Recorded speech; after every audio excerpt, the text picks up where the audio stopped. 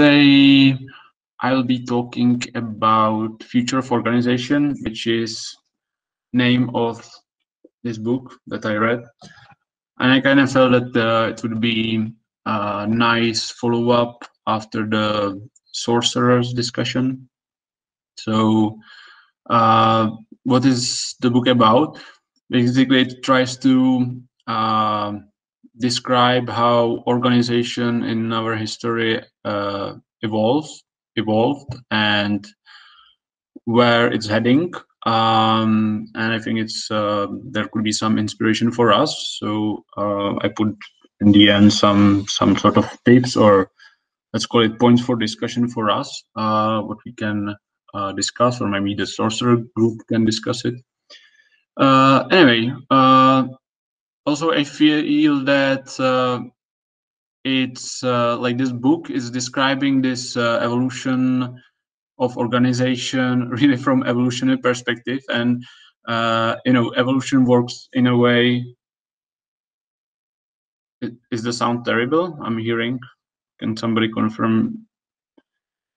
Okay, just you. All right. So sorry, Tomáš. I can give you private brown bag some other time. And evolution works in a way that actually the organisms come with like new let's say functions of the body, but like the old one still remains. And so I feel that know the history also. By knowing the history, you will also sort of understand why are we in certain situation behaves that way. So that could be another point why it's interesting. Anyway, let's get into it. So the guy who wrote the book, he has a couple of models. The first one is red one, and he called it impulsive model. And basically, imagine like situation like, I don't know, some kind of chaos, wars, whatever. And basically, some strong person, grabs the power, and basically the people around that person, like they follow. And he used this metaphor that it's like a wolf's pack. So basically, who is the strongest in the group is leading, and all the others are following. I guess like in early days of our society, that was the way how things were organized. The strongest person was leading. So in this model, like basically people discover that power is really powerful, and then they can use it and misuse it. I would say like we can like if you want some culture reference, I think it's like the Games of Thrones world. Like basically, everyone is trying to fight with everyone else, and really it's about grabbing the power. Like this model of organization has like several problems. One is that it doesn't scale. So like if you have multiple people, it's really hard for you to cover, like to control them. They can create alliances and join in together to fight you and to kill you or something like that. So you need to be really cruel. But like at some point, actually, they will, if you are the strongest person, at some point, somebody in your weak moment, they will, I don't know, kill you or assassinate you or whatever, and you will lose the power.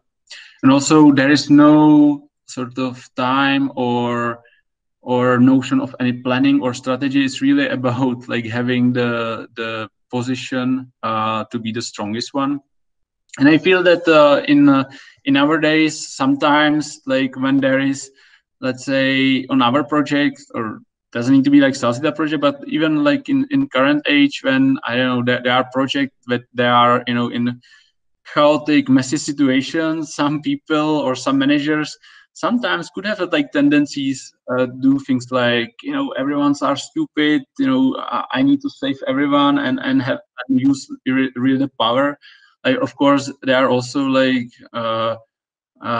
you know, those managers who are really mean and cruel, and they really misuse the power. So even though this is really old model, like I feel that some parts are still, let's say, emerging.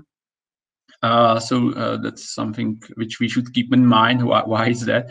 But on the other hand, like frankly, this model is actually useful in situation. Let's really imagine like that you are in, let's say, World War II, and houses everywhere. Sometimes actually you need those strong leaders to basically to show the way, to lead the gang, and basically somehow uh, you know, come through the chaos, if I can say this way. So even, let's say, on our project, like when there is messy situation, like ideally some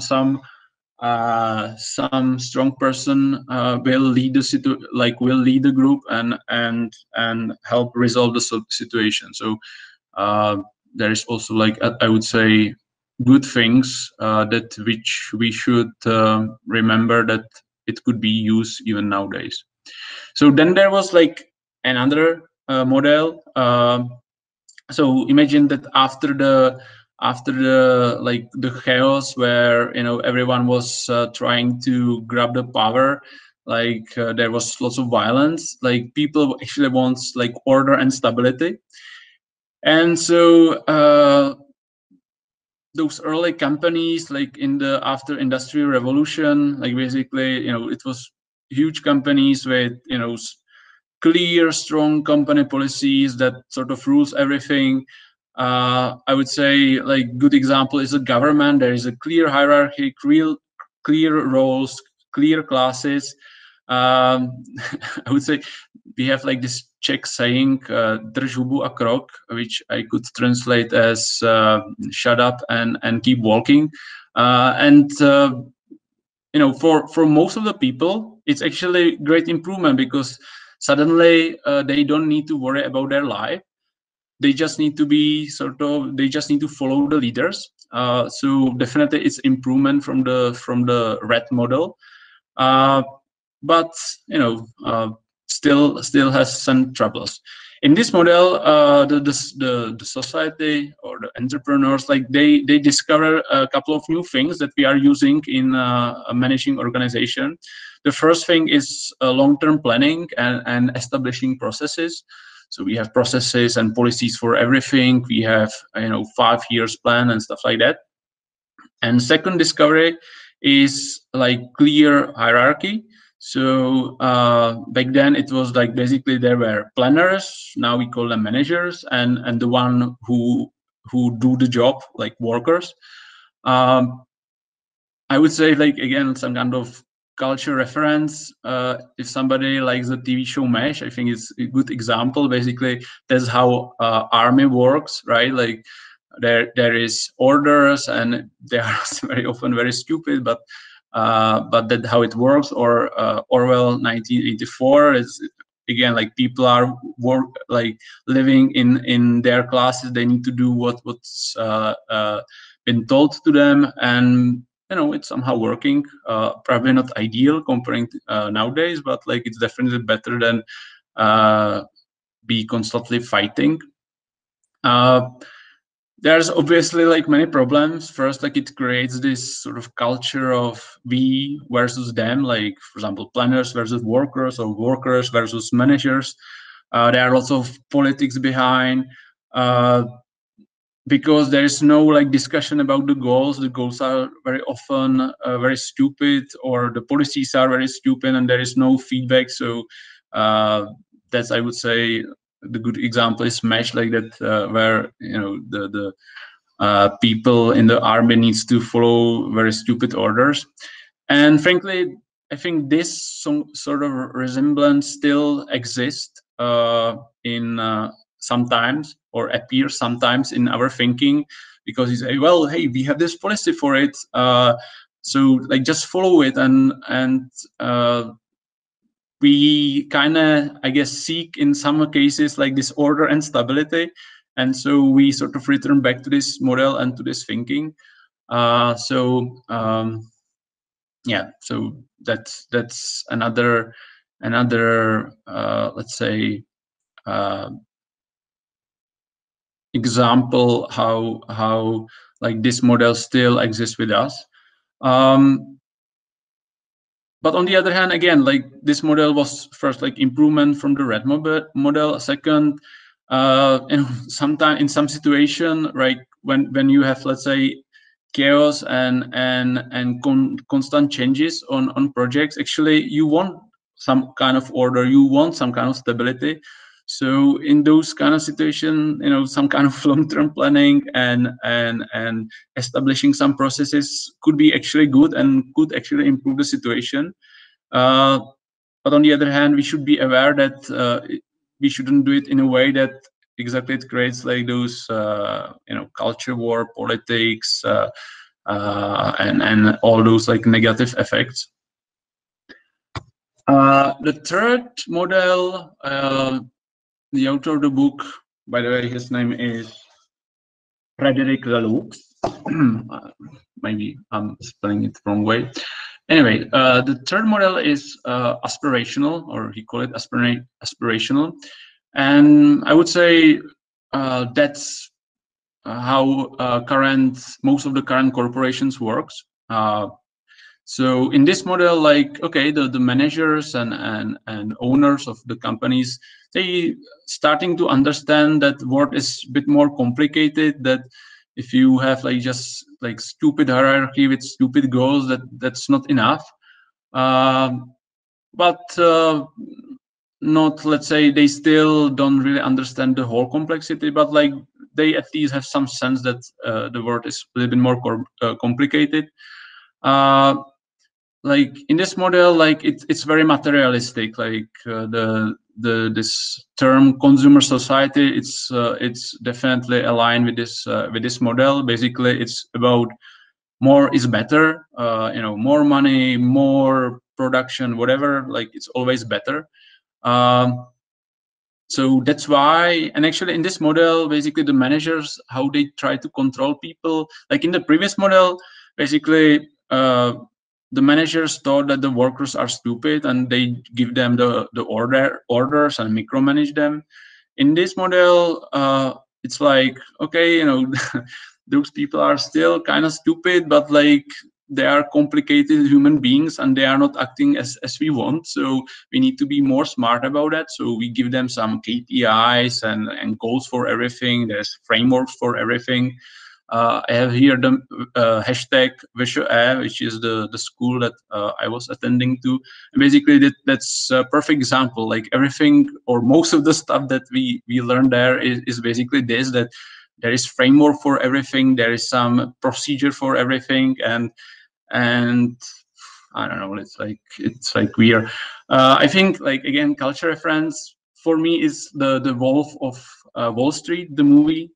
Basically, that one thing is that more is better, more money is better, but also like how the society works, like short-term goals. It's really about like getting more money in the next weeks, next month, or this year. No really long-term planning. I have also here like mentioning Vietnam War, because it was actually a good example of like this thinking when US was sort of managing the wars. Like the Ministry of Defense, what was his name? Doesn't matter.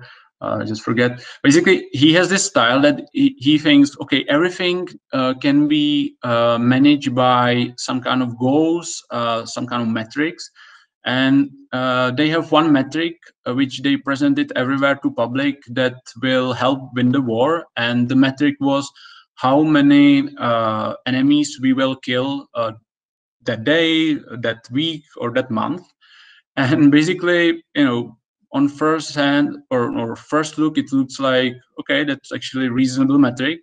But because the word is actually more complicated, what in reality happen is that that US soldiers were trying to basically kill even like normal people because it helps them to fulfill the metric, and there were, based on that metric, actually uh, promoted to better roles, and they have some bonuses and stuff like that. And that led to situation where actually the citizens of Vietnam started to align with the enemy instead of the US. And that's actually the reason why US lost the war, because instead of like sort of bringing the peace and prosperity, they actually alienated the whole citizenship there.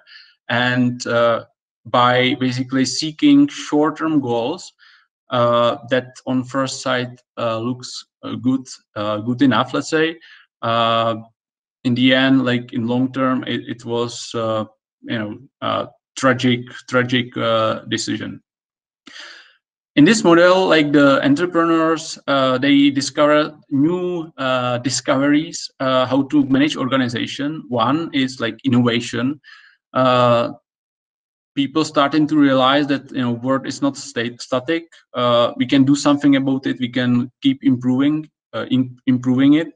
So that's one thing. So then second thing is that people are actually responsible. So if we make them responsible, they can act on their own. So that's why we have all those KPIs, that we give them a little bit of space in exchange for like some results.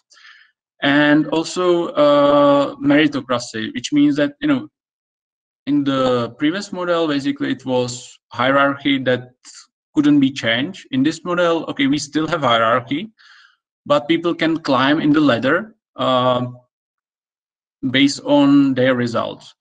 So again, it's definitely an improvement comparing to the previous model, because you can do something about your future. I have a little bit of more freedom, but still there are some troubles. Organizations like that are sort of treated as machines. That's why everything is treated or is managed by different metrics. And like in short term, it's sort of working, but actually in long term, those organizations are very unstable, and we can see it in crisis that, like companies like Enron in the last crisis, like basically they were, before the crisis, they were perceived as very successful companies, but suddenly when the crisis hit us, it was shown that basically they were faking all the internal KPIs and other metrics in order to get like short-term goals. But actually, that was the reason why, like in long term, they didn't survive. The other issue is that, okay, it's great that people are actually can climb the ladder and go to the top, and it's really based on their let's say abilities.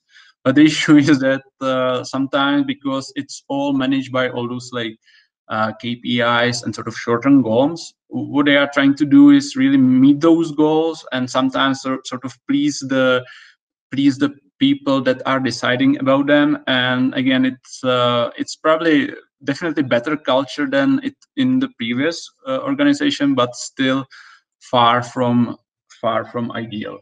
I would say this model is, I would say, still the most used like globally, let's say, and we still see that managers very often say, well, we need to have concrete measurable goals and things like that. And again, for example, if you are studying management on VSHE, like you will hear this, but I want to point out that it's really, now I think it's old system. And okay, there are definitely many good things and the KPIs on it, so it's not a bad thing, measure something, but we need to know the consequences of it as well. Then there is pluralistic model, green model.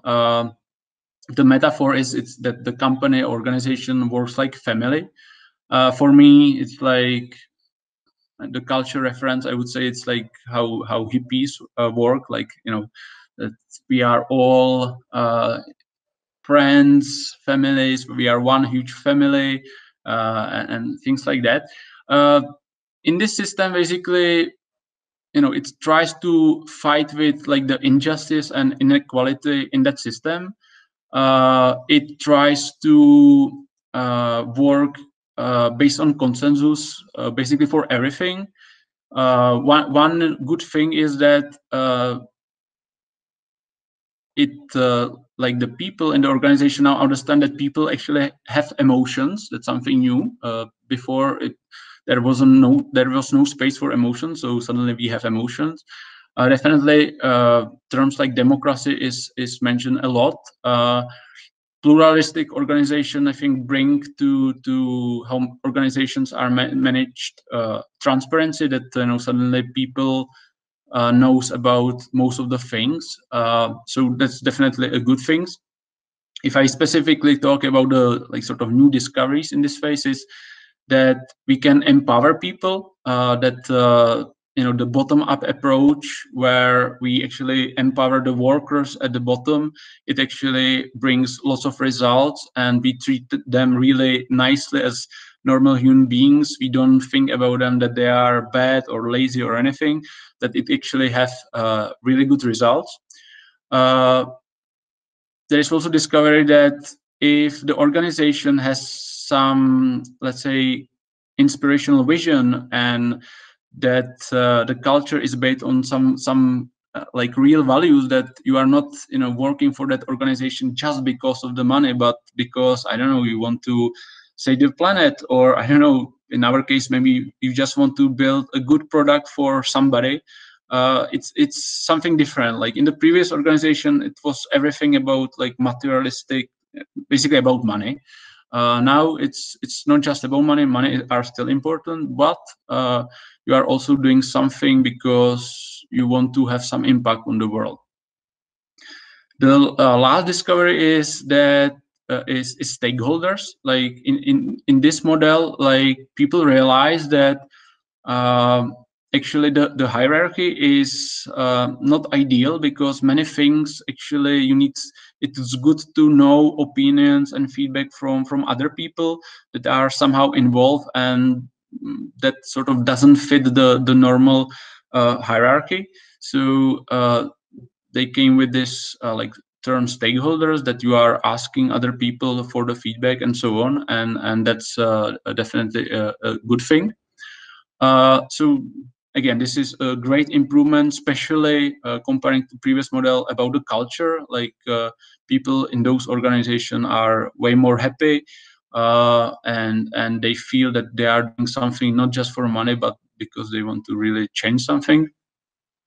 There are a couple of problems, because basically this kind of organization very often work on really like 100% consensus, that everyone can discuss everything.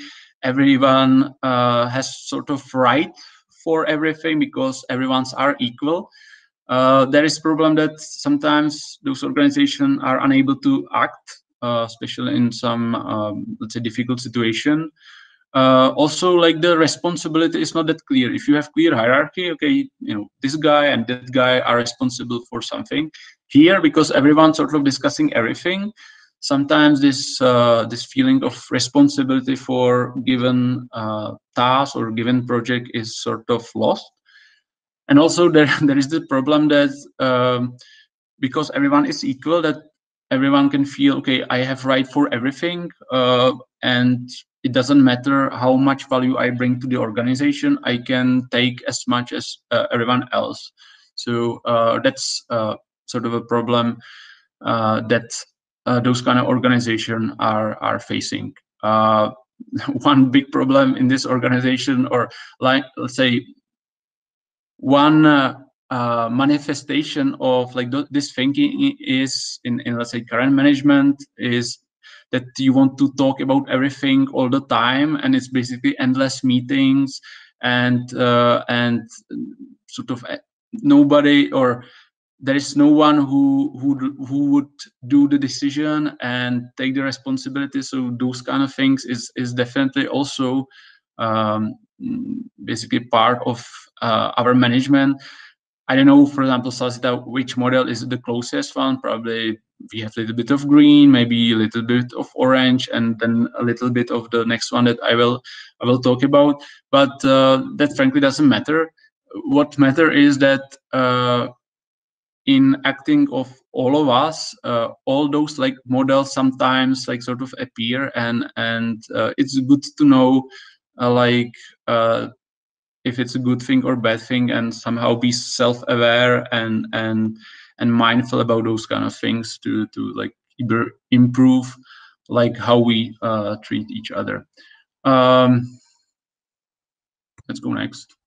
So, and this is the last model. This is the model that he is promoting, that this is the future. We call it evolutionary. So the previous model, the metaphor there was like it's working like a family. In this, it's more like it's a living system. It's basically as a nature that everything is evolving. And like in this model, you know, the entrepreneurs, they acknowledge that world is complex and they have no way to really fully understand it, and they are not playing sort of gods to know everything. Exactly the other way. uh, the leaders are really not managing people, but are more like sort of nurturing the system and trying to focus on like where the system is not working, rather than on the people itself, because you know, they really believe in that people can self-organize themselves. And also there is no hierarchy, in a way that nobody is appointed as a leader, but anybody can be a leader. Comparing to the previous model, the green one, basically in the previous one, it was like everyone's are equal, everyone has the same sort of responsibility. In this case, they saying, well, anybody can, well, everyone are still equal, but definitely if somebody is acting as a leader, he's a leader, and sort of others should follow. So I would say in this case it's sort of organic hierarchy, rather than like either no hierarchy at all or some given hierarchy, firm solid hierarchy. So that's the difference. In this model, basically the companies that they are using this model, they discovered the magic of self-organization, like that the team, if they are small, they can manage themselves. There is a big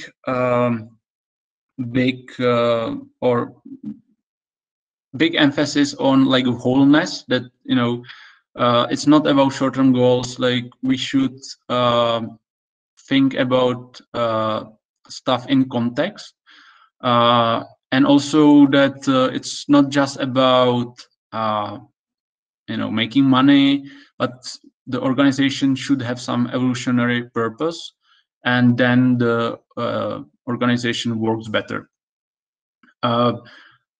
I totally understand that this, what I said, like it seems that one big theoretical exercise, which is to some degree true, but like there are a few organizations that actually are using this model for actually many years, and very often I kind of feel that like people are saying, okay, oh, those kind of organizations that only like IT companies, smaller companies, and stuff like that. But on this example, I wanted to show that actually this book actually like research companies that are not IT, and they are not small. Like for example, the first one, they have like 40,000 people, and they are managing power plants all around the world. The second one, it's basically in healthcare industry. The third one, it's automotive supplier, again 5,000 people. So it really, this is really not just about IT companies, but about many others, or it can work in any industry, and definitely it's not just for smaller or medium companies.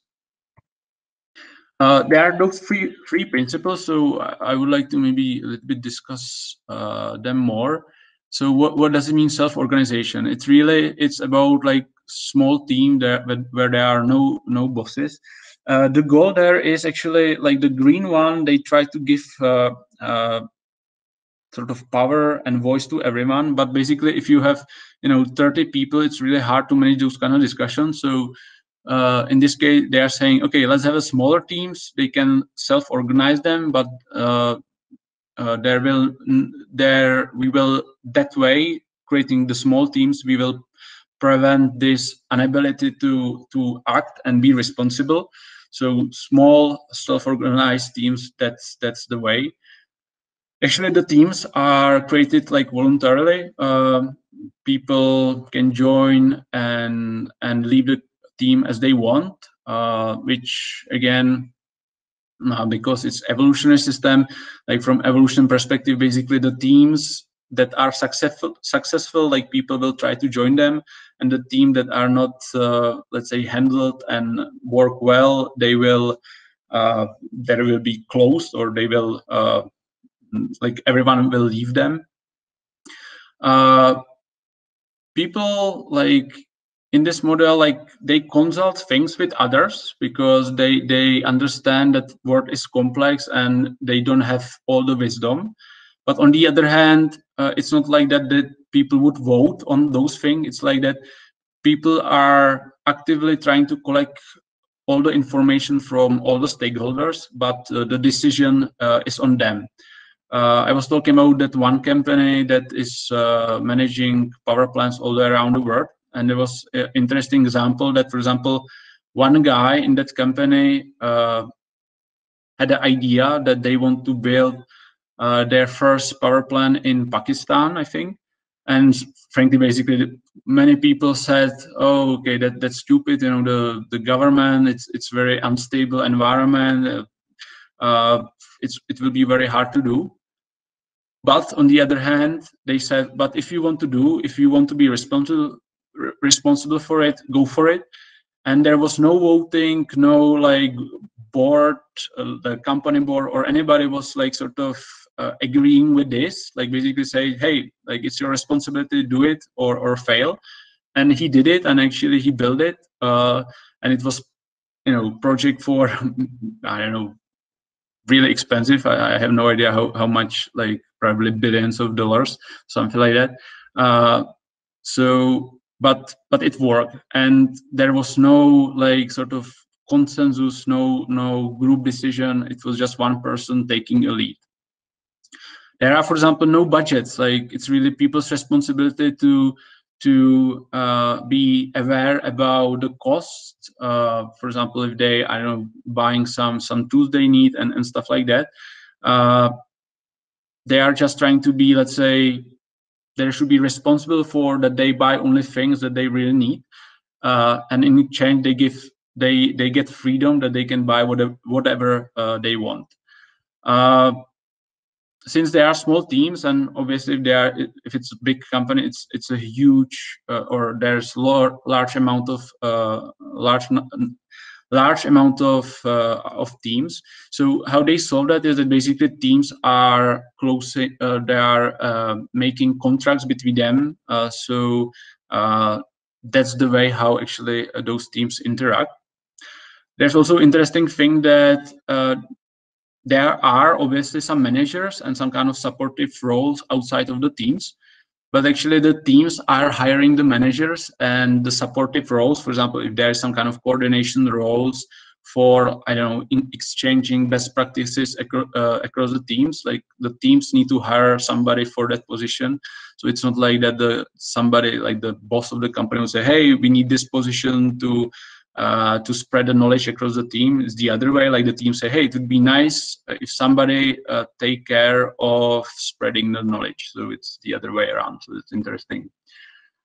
Wholeness, there's no like company-wide KPIs. Like the team itself, they can have their own KPIs, but it's just for them. Nobody will punish them if they will not meet them. It's really up to them how they want to sort of measure the progress they are doing. It's really about not really managing people, as I said. It's really about managing the environment, and there's like big emphasis on keep learning, because yeah, the world is complex and there's always things that we don't know, and if we know them, we can do better than, let's say, competition. uh, Evolutionary purpose, it's about really strong vision and sort of replace the short-term goals with some strong purpose that give the company like some let's say purpose, and sort of motivate people to go even through some like crisis and stuff like that, because they feel, okay, I'm doing something here that has meaning. So that's the theory, and there was a couple of practice that I like in that book, and maybe it's a little bit out of context, but I kind of feel that we can maybe uh, think about it in Salsita, because I think it's a nice idea. So one was obviously like in those companies self-organizing, like how, for example, they are managing salaries. And there was like two examples or two ways how some organization in this last of this last type are doing that. And basically they want to remove the need that some boss is saying, oh hey, like, the salary should be this and that for you, and basically giving grace just based on opinion of one person. So they have, for example, this first model is basically based on reviews. So they let's say once in a year or something like that, they ask all the people that work with this person, uh, if this person, if they think that this person is contributing either less or more than him or herself. And basically, so there is this range from -3 to +3. So +3 means that, okay, he's really contributing way more than me, or -3 is like this person is contributing way less than me. And on the other hand, the person that is sort of asking for a salary review is evaluating how people, like if this people that is giving this sort of score, if this person is actually good person to evaluate me, because sometimes I work with somebody just occasionally, with somebody I work very often, and by that I evaluate like how strong their opinion should be. And then there is some kind of algorithm that basically take this data, and based on that there is some suggestion how the huge, let's say, the salary should be, or how huge the salary increase should be. Then there is a second model which I kind of like a little bit more, I think. And it works in a way that actually people are suggesting how much they should have, or how much they should get a raise, and they are doing in a way that, let's say again, once a year they write a letter where they say how much they think they deserve, and then they should also write down a couple of bullet points. Why is that? For example, I don't know, last year I don't know, improve how we work in this sphere or that sphere, or I learned this new technology, whatever, like some reasons how they, let's say, benefit the company. And then there is like elected commission across the company, sort of the same way, for example, how we now are voting and electing the sorcerers. And there are a couple of people, I don't know, let's say 3 people, and they receive this letter. They also collect feedback from all the peers from that person, and basically they give that person a suggestion comparing to others. Like if it's let's say, if what he suggested, let's say that I don't know, that person, that guy, let's say he wants 10% increase of salary, and they will tell him, well, based on your feedback and the reasons why, and comparing to others, we think that you should deserve only 5%. Or actually the other way, they could, for example, the guy say, okay, I want just like 2% raise, and they say, but actually, if we look at it objectively, you deserve way more, and we suggest you that you ask for more. So I think that's interesting inspirational systems. Again, it's just copy from the book, but what I like is that those kind of systems are trying to achieve some kind of justice and in the salaries and rewards, and I kind of like that. So that's one thing that I like in that book. Also, there's a suggestion, like, because very often when there are conflicts in the company, and frankly that happens, even Salsita very occasionally, but sometimes it happens. And basically, they say, usually it works like that the boss needs to somehow handle this conflict. But again, like, this evolutionary model is about being responsible. And so basically, they're trying to make the people that are in the conflict actually responsible for handling the conflict, which is interesting. So what I suggest is that first, the people needs to try to handle the conflict between themselves. Second point, they should agree on asking some third person, whoever in the company. Definitely doesn't need to be any manager or any, let's say, some higher role in the company. It could be really anybody, even cleaning lady. That's completely fine. And basically, that person should be sort of facilitator of that conflict. Hopefully, that will help. But if those guys are still having troubles, then usually there is some kind of council group of people, something like we now have the sorcerers, that basically they will raise the issue there, and the sorcerers should somehow, in our case, would help them. What I like on this system is that really it puts the responsibility of handling the conflicts on the people itself, and it's not really, because very often, when you need to somehow resolve conflicts between two people, and very often it's happening that the managers, they don't have the information because they are not closely working with those people, and then it's really hard to somehow resolve it in the best possible way. So this kind of conflict resolution, I definitely like. In one company, there was also like fourth step that actually, even if because actually the panel or the sorcerers in our case, they have only, they can't do any decision. They can only sort of facilitate the discussion. But if still, like, both those parties are like not happy and they still feel the conflict is there, they can also ask the other person to quit the company. So which is interesting model. I'm not sure if it's a good model, but like definitely interesting. So basically, in normal companies, let's say, always the managers are firing people or asking people to leave. But in this case, it's actually the the normal person can ask somebody to leave if for example he or she feels that he's not good fit and he's, I don't know, doing something that they shouldn't be doing or something like that. So that's interesting.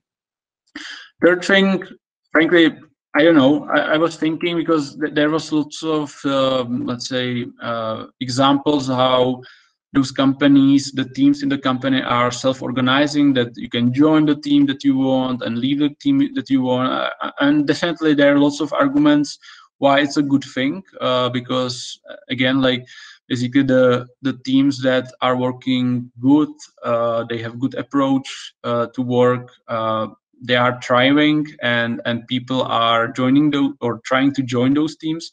So definitely I see lots of benefits. The issue in our case is, I would say, that we have zillions of practical issues how to do that, which is not easy to solve. Because, for example, let's say, just as thought experiment, that we would allow that. That would mean that basically, you know, person A want to leave project B, but in our case it's not really internal projects. It's we need to discuss it with clients.